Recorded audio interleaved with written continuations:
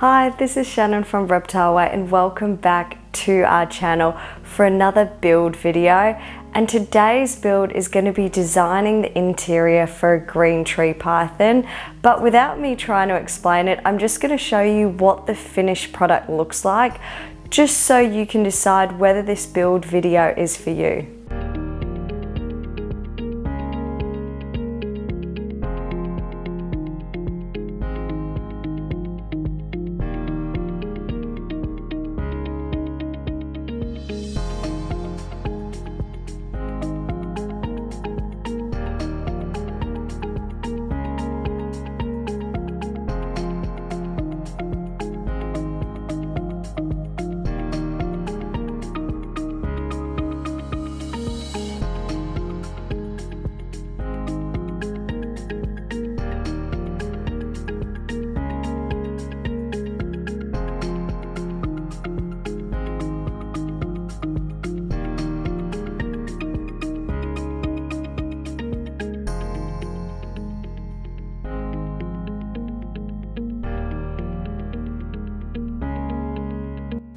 Hopefully that bit of footage as to what the end product looks like has given you a bit of an idea whether this build video is for you. Now, you don't have to keep the design exactly the same. You can change it up, but at least we'll go through how you can go about making it, and then it'll allow you to have flexibility with what you're going to do with your build. The best place to start is obviously going to Bunnings to get your supplies. And if you've got a cute companion like Cricket, which is my parents' dog, but it was around Christmas time, so this is why she's got the Christmas get-up. So she came along with me to top up on my building supplies, which she absolutely loved. And yeah, let's get this build started. So we've got this beautiful enclosure built by Tanks by Congo, and I don't have the skills to build an enclosure this good or the machinery, so that's why I'm happy to pay the money for it. And yeah, beautiful enclosure.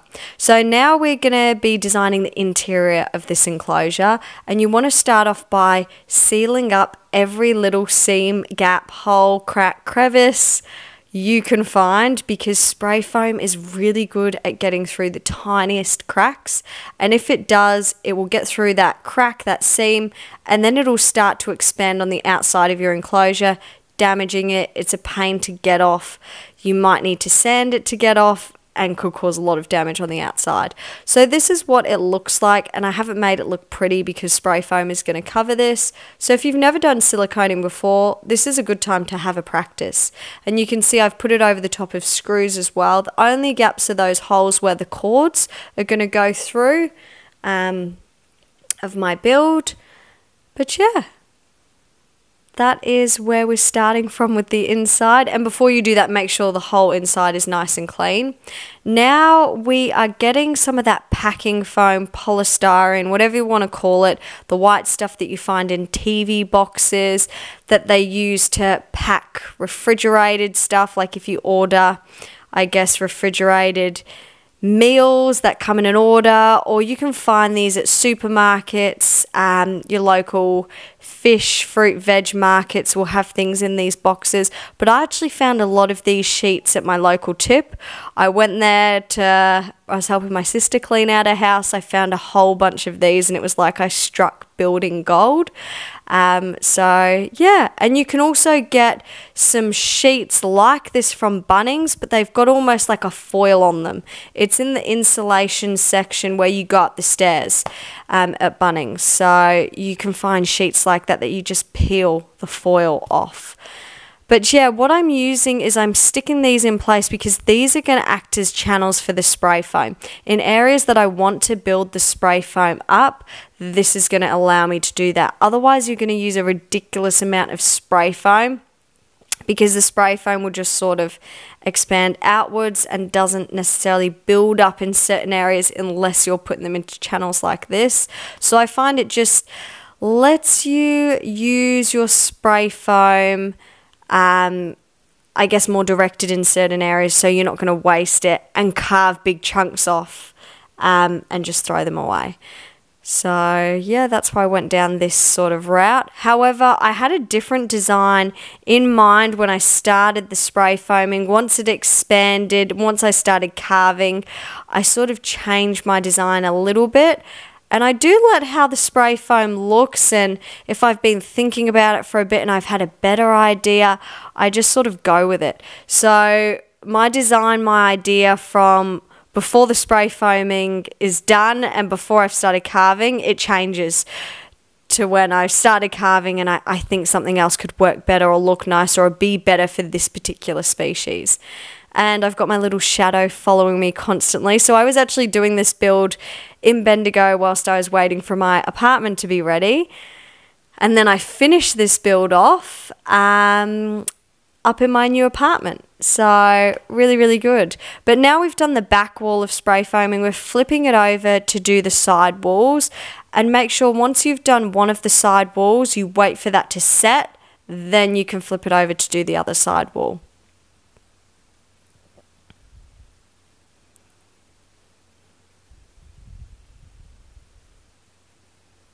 And also with the spray foaming, it doesn't really matter what brand you use, I guess.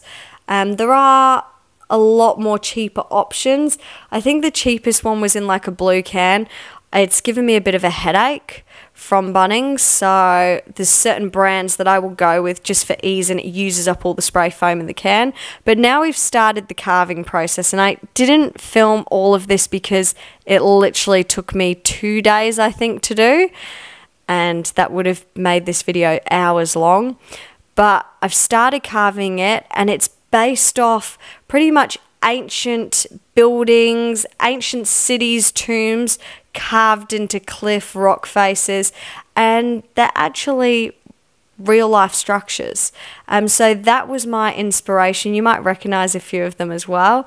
But pictures for inspiration are really, really great to have. And you can see for this entire build, I've just used an old kitchen knife to carve out everything. And it's a longer, thinner kitchen knife, allowing me to get into certain areas, and I'm just peeling stuff off with my hands as well. But it's starting to take form. The carving is pretty much there. I can start to see what this piece is going to look like. And we've got the cave here. And this cave goes quite far back. It goes pretty much underneath that water hole on top. So making use of the space, increasing the surface area as well. And you can see, and this little pond water hole looks so small in the video. It's actually quite a large water hole for this enclosure. It just looks small because the positioning of it. And we've got another water hole that I'm about to point to, a smaller one, because I like water holes to be close to where the end of the perches are, so that my snake isn't just drinking from the ground. There's water holes on each side of the walls and on the floor. And as well, it's gonna almost, that surface area of water could add up with the water bowl on the floor, add up to, you know, 2/3 of the enclosure bottom being water. So I like to think of it that way as well. But now we're starting with the grouting process. Davco sanitized grout, starting with light grey. So we're really sticking to light grey and black, nice and simple. You can mix the two grout colours to create darker greys and variations of greys as well to make this piece look more realistic. But how I start my grouting is I start off with a thicker layer to begin with. So a thick pancake consistency of grout, and you can even go thicker than this. This was a little bit thinner than what I normally go for, but just to make sure it's going to cover in all those air holes. And then after this layer's dried, you will see a few cracks. That's okay, because the second, third, fourth layer is progressively going to get thinner, and then that'll fill in the cracks. You'll get less cracks until you get no cracks. And I found that works really, really good with this whole process. So it gives you a nice, strong structure with that first layer. It fills in all the air holes, and it's pretty much going to be watertight by the time you're done with it, after you've had the waterproofing as well. So this is the method that works for me. I know some people start with a thinner grout consistency, then they go thicker, thicker, thicker. For me personally, with spray foam, without having lots of holes, thicker first, thinner, thinner, thinner works for me better. So it might be a bit of a preference. Play around with it if you want. For me, after all the builds that I've done over the past, I don't even know how many years, 8 years, I've found this works quite nicely for me. But if you do have other strategies, share it in the comments with everyone, things you've learned, hiccups you've had. And a big thing that I've seen a lot of new builders do is not carving off the entire shiny top layer of that spray foam. You need to carve the shiny top layer of spray foam off before you grout, because otherwise the grout won't adhere to it properly and it causes it to flake off almost immediately or later down the track.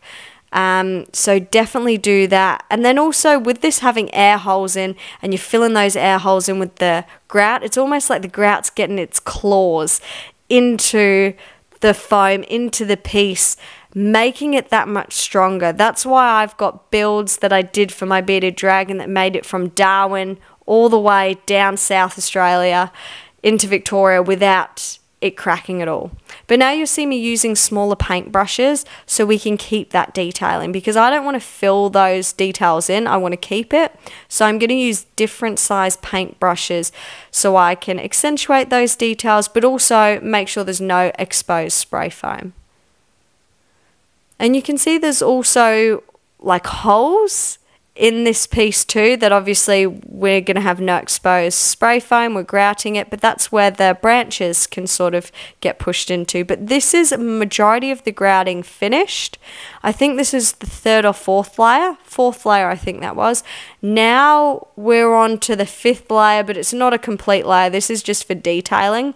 So we're going in with a black sanitized Davco grout, and I'm just darkening areas where I think it'd be naturally dark, so cracks, caves. We're going to add depth to this piece. Now, when you look at this stage finished, you're going to be like, this does not look good. It does not look nice or natural. Remember, you're going to have spray paint phase that's going to go over this and dry brushing. It's just really going to make those cracks seem deeper, those caves seem to go further back. It's really going to accentuate certain details that you couldn't really do just through the spray paint or the dry brushing. So I quite like doing this. However, keeping in mind this build I had to do a bit quick, so I couldn't put as much detailing in. So if you've got all the time in the world, your snake's not going to be moving in here till for 6-9 months, take your time, have some fun with it, enjoy it, especially the carving stage. If you want to make it more realistic to those ruining picture inspirations I showed you earlier, do it. But anyway, we're just carving in some cracks, crevices, the bricks on these old ruins. So when you want to carve with a knife, you want to wait for the grout to be almost dry, but it's a bit damp to the touch, and that is the perfect time for carving. Now, I didn't do a lot of carving on this because, again, time issues, but as well, there was still a lot of detail from the spray foaming and how I did the grout, using the different paintbrush sizes to keep the detailing to make it a bit less work later on. And now we're getting on to the spray painting. So pretty much this is just a cheap spray bottle from Bunnings with some water and then some black acrylic paint. And it's just the cheap acrylic paint from Bunnings that you can get for about $2 or something like that. And you almost can use a whole tube, half a tube to a whole tube can go in this water bottle, spray bottle, and then you shake it up, spray it on another surface before you start spraying it in your enclosure, just so it's coming out properly and you can give it a test. But again, I'm focusing on those darker areas, and you can see me focusing on darkening the areas towards the top of the rock formations where that roof is as well, the enclosure top. I want the rock piece to blend into the roof of the enclosure, so you can't just see, oh, there's the top of the enclosure and then it goes straight to rock piece. I want it to sort of blend in and fade in and out of one another.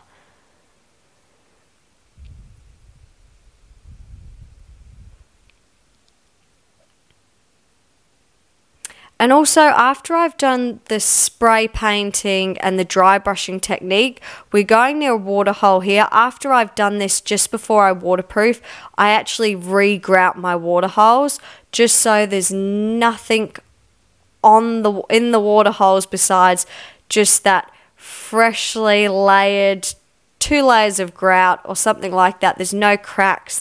There's no little bits of grout that have crumbled off. It's just perfect and smooth. So that's something to keep in mind. Do this amazing detailing. Once you're done just before the waterproofing, I do recommend re-grouting your water holes, and you can do it to sort of match the color that of the area around it. So that's personally what I do. It keeps your water holes lasting for longer and easier for cleaning because you want the water holes to be a smooth surface for when you're wiping it, cleaning it, that type of thing.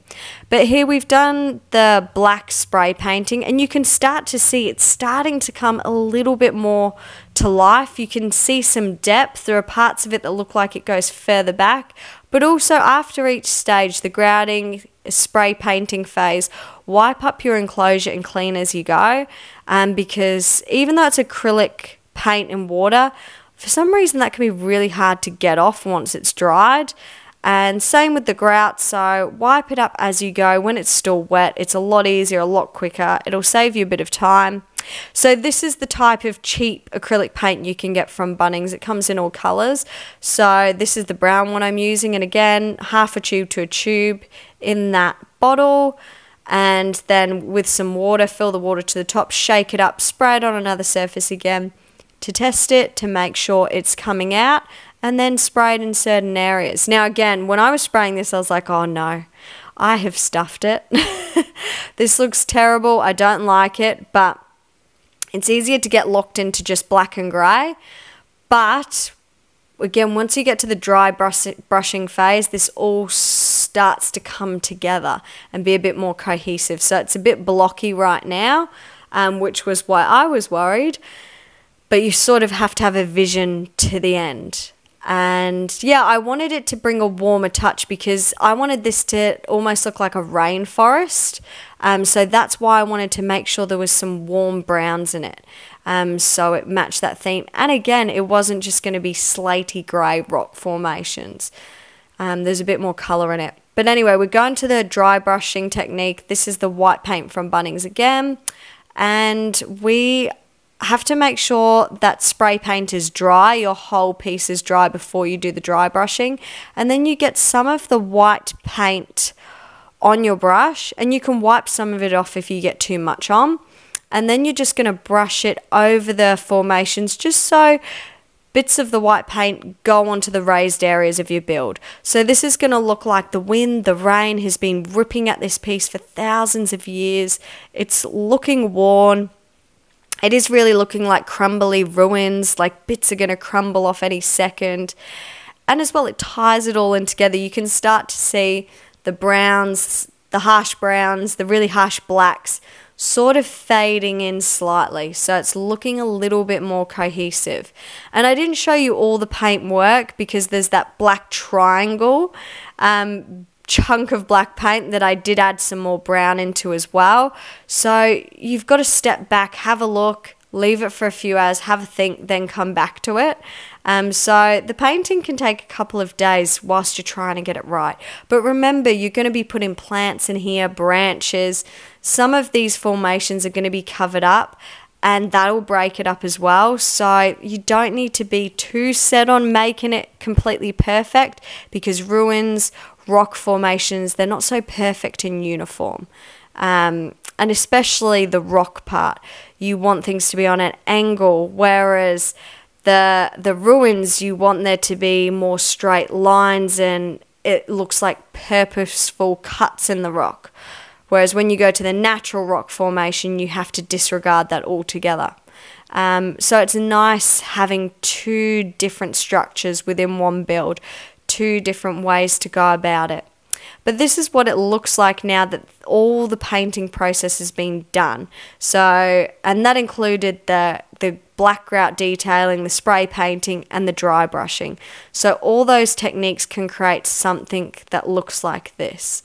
And remember, once you start the waterproofing, and we're using this Cromlin Clear Pond Sealer, it does dull this. So that other bit looked like it stood out a lot. The white bits might stand out. This dulls it a little bit, so keep that in mind. You might want things to look a little bit more poppy before you actually put the waterproofing on, because it's going to dull it down a bit. So that's what I found, and I tried to keep in mind for my builds, and I tried to get some colors that pop a bit more. And now we're on to the lighting here. So this is the UVB light. You don't need a UVB light, but this is a low 2.4% UVB, which is perfect for these guys. But you did see I used these brackets and bolts to sort of rest the light on, and you'll see how this all comes into play later. But this was the light I used. I actually bought it from my local pet shop. You can order it online, but it is less UVB than the forest ones. So the less UVB, the better for green tree pythons, because they can get UVB burn. So the forest Arcadia one has 6%, this has 2.4%. So the bird one worked quite well with this green tree python enclosure. But now what we're doing, we're creating our own protective cage for this light, because the cages online just wouldn't work, because I'm having this directed on an angle and it's going to be hidden within the top lip of the enclosure. So what we're doing is, we got that mesh that we showed you, and again purchased from Bunnings. We're wrapping it around and I'm securing it with zip ties along. Now remember, the part that you're securing it with zip ties and where the mesh sort of folds on together, the animal is going to have no exposure to this, because it's going to be shoved up the top of the enclosure. So it can't get to these parts. So again, you want to make sure when you make this it is completely smooth, so that the animal cannot snag its skin on. And bits that are a bit rougher, you either find maybe electrical tape or something that you can cover it with, or you pop it in an area where the animal can't access that particular area that might have some raised surfaces or something like that. So we literally did a tube, we wrapped it around the light, and now these bits are for the ends of the light. So we're cutting out circles for both ends, and you will see there's an end with a cord. We had to cut a little hole in the middle of this circle, thread the cord through, then plug the cord in and push the mesh circle in as well. But you'll see what we're doing here. So I've got my lovely granddad helping me. He actually flew from Bulgaria with my nan to come spend time with our family for a couple months, and he is amazing when it comes to figuring out problems. He built a whole house on his property, so a granny flat type thing. So he's very handy and good to brainstorm ideas with. But what we did is we shoved that circle bit of mesh into the end there, and we're just folding now over the end bits of the mesh and folding it into the circle. So there's going to be no exposed jagged bits, because it's folded into the structure itself. And after I did all this, we ran our hands along any bits that the snake could have in contact with. We did not get one scratch, but you do have to be diligent and careful. You can't just rush this process. It takes a while. But this is how it's looking. So we got those sort of brackets from Bunnings with the bolts in it, and this is how it's going to work. We can rest the light on there, it can be tilted, and I can attach this into the top lip of the enclosure. And we only figured this out when we went to Bunnings, and we're just like, let's just have a look down the aisles. What's something we can use, create, that isn't necessarily meant for that, but it's going to allow us to do this. So you can see there, the light will be hidden. You can't see this light, but it's going to light up that rock area. And as well, because we've got a thermostat that'll be attached to the heat lamp won't be on all the time. So I still want this area to have light, but I don't want to cause any damage to my snake with it being high UVB. So low UVB or no UVB at all, just a normal standard light will work as well, because they don't necessarily need UVB. But now we're on to the heat lamp. So this heat lamp you can buy off Amazon, which is where I get mine. You'll need a drill, a Phillips head drill bit, you'll need to pre-drill a hole in before. We've got some screws that we're going to be using as well. We've got some Gorilla Tape, scissors, so it just shows you everything you're going to need for this process. And don't be too scared. I used to really hate drilling, screwing things in. It did used to terrify me until I gave it a go, and once you have a few attempts at it, you're pretty okay. So what we've done is we dismantled this whole light, and it's so simple. You just unscrew everything, take one bit off at a time, and remember how you took it all apart and just put it back together in the same way. So that's exactly what we did here. And yeah, it allows you to get that cord through the gap, the small gap that you've got. And yeah, you can attach these lights from the inside, but the cord can escape to the outside of the enclosure to be plugged into the wall. And I've had no problems with these heat lamp cages and lights themselves personally. They've always worked well for me. And for this enclosure, you're only going to need like a 40 to 50 watt heat bulb. And definitely a thermostat, because these wooden enclosures, and especially with all the rock, the spray foam, it holds heat extremely well, I've found through my builds. And especially through my bearded dragon build as well. The rocks, the grouting, spray foaming, it's really good at keeping the heat, the temperature that you want it. So definitely thermostat, so you're not going to overheat your animal. But we'll get more into that later on temperature testing. But I did use the Gorilla Tape to secure it in place, and then I can easily pre-drill the holes and put the screws in. But this is what it's starting to look like with the heat lamp in. I do secure all of those wires towards the end. I did use Gorilla Tape, but I might actually get later down the track those cord runners that you can actually hide cords with. You can get them from Bunnings.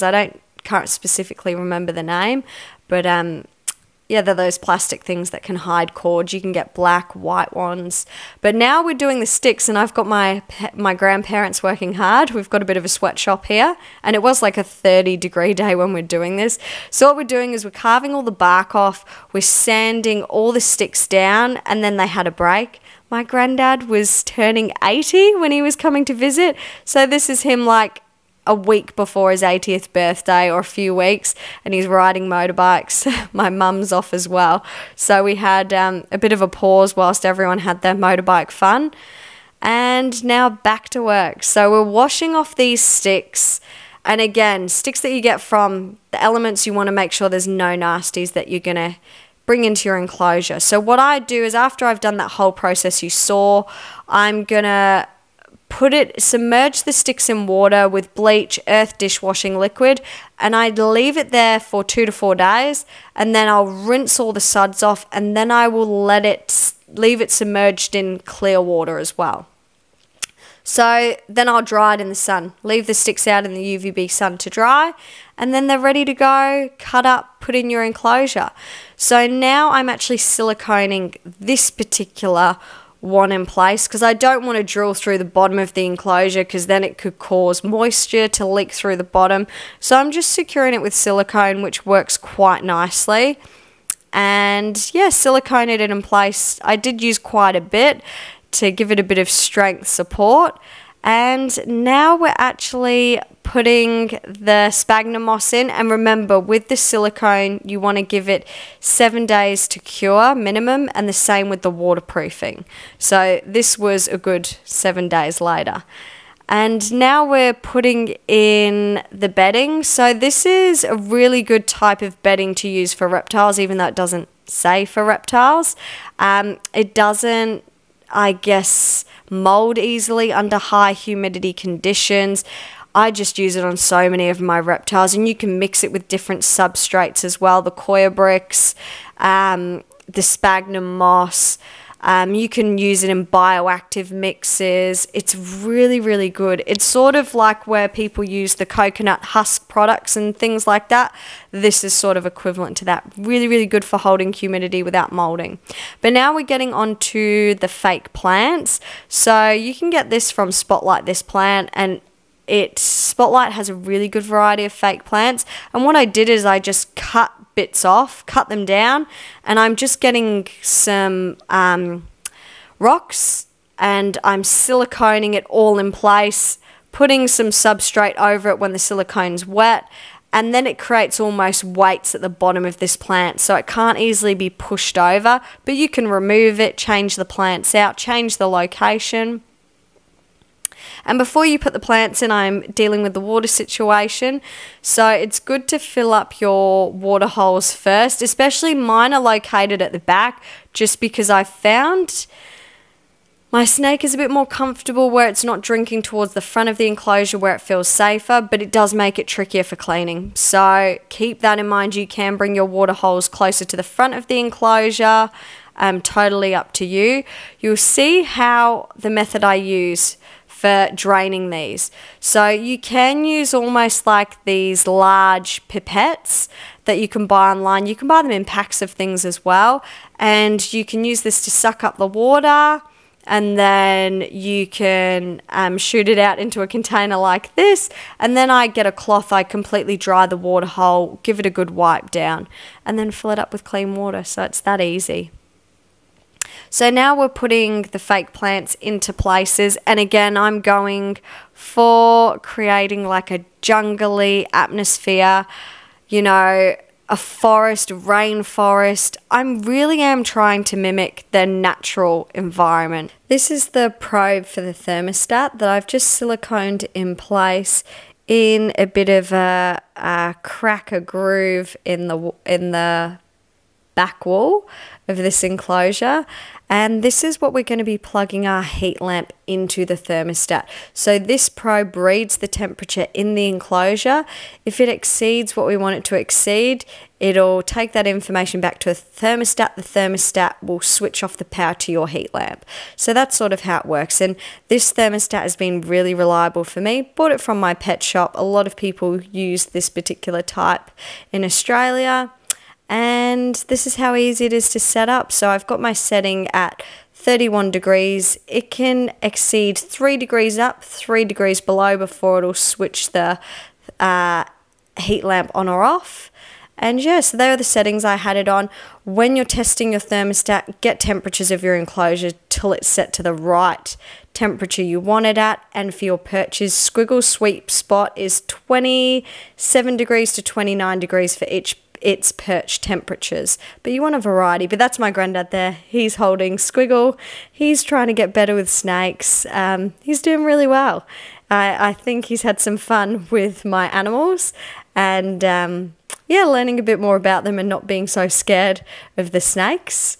But here we go. We're putting Squiggle into his or hers new enclosure, and Squiggle has brought along its support stick. It will not let this stick go. This is its favourite perch, and I'm trying to gently put it in, but Squiggle's getting a little bit freaked out, and then till it eventually plays dead till I walk away. Yeah, and then once I walk away, Squiggle goes back to its normal self of exploring, happy days. Yeah, Squiggle is quite a friendly green tree python. Never really had an issue with Squiggle. Yeah, pretty cool snake. But now we've got Squiggle exploring the enclosure now, checking out the perches, which perch is going to be its favourite perch that I will always find it on. So the first 3 days you might see it sleeping on different perches or hanging out on different perches until it finds its favourite. So this is Squiggle's favourite perch now. It seems to be at a perfect temperature, and Squiggle's perch is at around about the high 27s to 28.7 degrees. So that's Squiggle's sweet spot, whereas some green tree pythons might like it cooler, some might like it hotter, but having perches that range from 26 degrees all the way up to 32 degrees, I find is a really good thing to have. But a good way to tell if Squiggle is comfortable in its new enclosure, this is a week after. Squiggle is eating absolutely fine. So a good thing to know is if you don't get their humidity right, you might find them on the floor. If they're not really liking their enclosure, they're stressed, you will find them in odd places, not on perches, and they also may not eat. So you want to save a meal for around about, I'd say, 5 to 7 days after you've moved them into their enclosure, because by then they should have settled into their groove, and then you can really see, okay, are they comfortable in this enclosure. And as well, we had a perfect shed.